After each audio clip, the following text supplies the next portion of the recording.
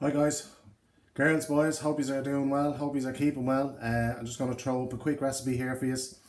There's no biscuits in the cupboards, or you've no treats for a cup of tea and you have a half an hour to spare. I'm going to throw some lemon scones together. I'll go through each and every stage with you. As I said, keep following. If you're unsure, stop, go back, keep looking. But I'm keeping it simple for you, keeping it simple, right? So here we go. Right, so what we need is, we need self-raising flour. We need caster sugar, or sugar, a little bit of vanilla essence, some milk, and some margarine or butter. Yeah?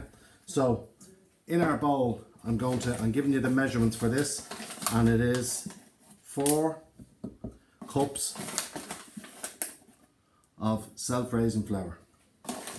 Now, with the 4 cups, I'm giving a mix for possibly 6 generous size scones. So in here we have our 4 cups of flour. We go a good decent half cup of sugar in there. Now, because we're doing lemon scones, I'm going to grate my lemon rind into my dry mix now. Yeah? This is a really, really simple recipe. And if you want, and you really like lemon, you can go a little bit more. Just be careful. The likes of the pips, anything like that. So in here we have the grated lemon. I'm going to halve the lemon with the juice. You know, just hold it over your fingers so you don't get the pips into your mix. Yeah, throw away the pips. This is a small enough size lemon. As I said, if you like, just go a bit more. So in there we have our lemon mix, a small little splash of vanilla essence, not too much, small little splash. Rinse, keep washing your hands in between tasks. And here is a half a pound of butter. So what I want of this is approximately just a sliver off. So that's, say, half of a half of such. Yeah, that into my mix there. Now, getting a spoon, just initially getting a spoon to mix that around like that. Yeah, you haven't broken down the butter yet. So this is where you're going to get your hands in. Yeah, so with your hands, there's the lump of butter. So what I want to do is I want to break down that butter. I want to break down that, and it's going to be the consistency when you're finished here. It should be the consistency like breadcrumbs. Yeah, it should be like breadcrumbs. So get it, rubbing your hands together, breaking all that butter down. Yeah, keep going like that. You don't want to have lumps of butter going through your mix. Okay, so in here I'll recap: 4 cups of self-raising flour, a little over half a cup of sugar. I've had a little splash of vanilla essence. I've grated on the fine side of the grater a lemon zest, and then the juice of the lemon. So that should be the consistency there. It's like breadcrumbs, yeah? So a little well in the middle. And in this, I'm going to go with put out 1 full cup of milk. And the reason why I'm going to do this with one hand is I'm going to pour, say, half the cup of milk into the center. With one hand, using your fingers, gathering in the center, moving it around, you're mixing your milk in. So you don't want the mix too wet. If it becomes too wet, you can add a small bit of flour to dry it out. So that's half a cup of milk gone in there. That mix is still a bit dry, so I add another small little bit. Don't add the whole lot, just a small bit, just so it's starting to leave the sides of the bowl. So your mix is starting to leave the sides of the bowl. So with that, another little drop, still on the dry side, another little drop, and go the whole lot, sure. Go the whole lot. So there we have the full cup of milk in there, right? So just gathering it from the sides, using the one hand all the time. Yeah. So here with the bag of flour we have there, just flour your hands a little bit and just sprinkle. Put your flour on your surface.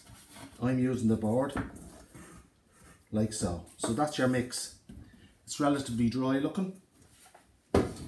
So with my two hands, I'm just going to press it together. Yeah, nice and simple. Press it together.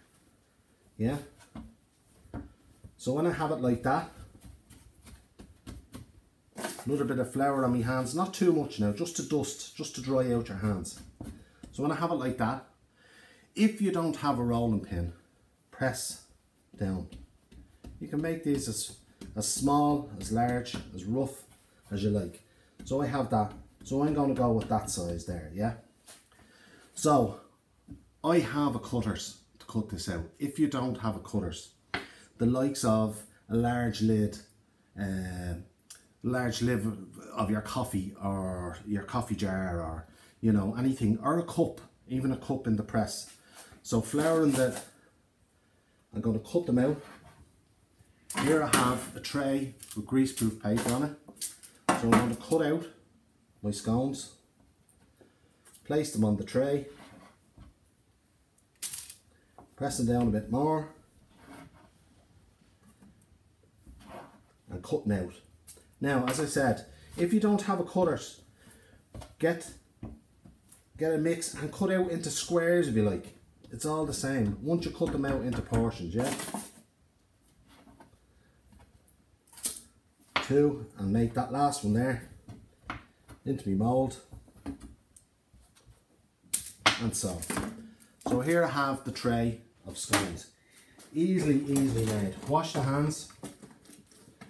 Making sure you're washing the hands in between all the tasks. And in one bowl, in a bowl here, any bowl, I have one egg and a little splash of milk. I'm after mixing that up.